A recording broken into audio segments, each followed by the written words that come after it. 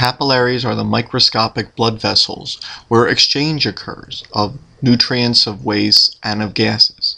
Very importantly, this is where oxygen leaves the blood and reaches the surrounding tissues. In this animation, the red oxygenated blood at the arterial end gradually loses its oxygen and becomes blue blood by the venule end.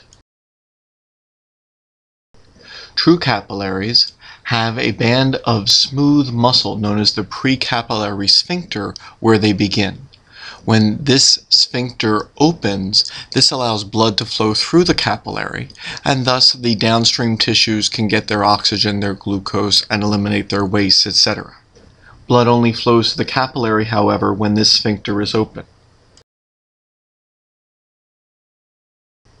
When the precapillary sphincter closes, this prevents blood from going into the downstream capillary, and blood flow does not reach the downstream tissues. Since the cardiovascular system has far more space than it has blood to fill it, capillaries are constantly varying whether their precapillary sphincters are open or closed.